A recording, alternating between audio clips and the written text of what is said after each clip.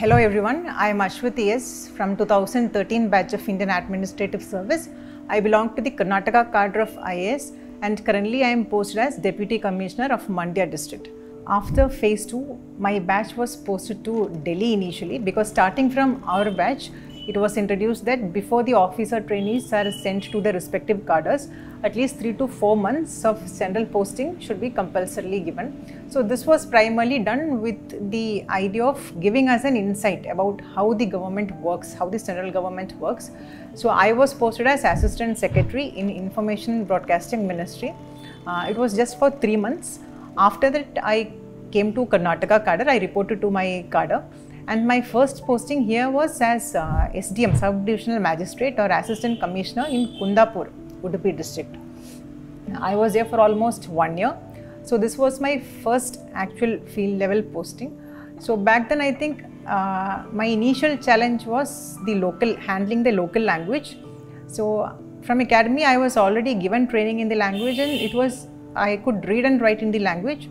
But speaking fluently in the local language was a little difficult during the initial few months.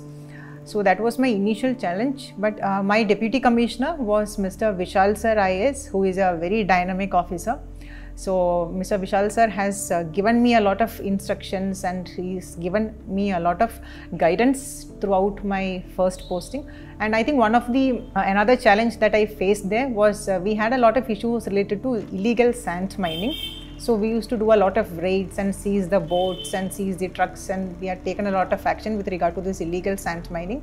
So it was only for 1 year. So during the 1 year, my major challenge was this. Initial period, it was the language problem, and later we did a lot of work tackling the illegal sand mining. So these were the major things which I remember from my Udupi days or my Kundapur days.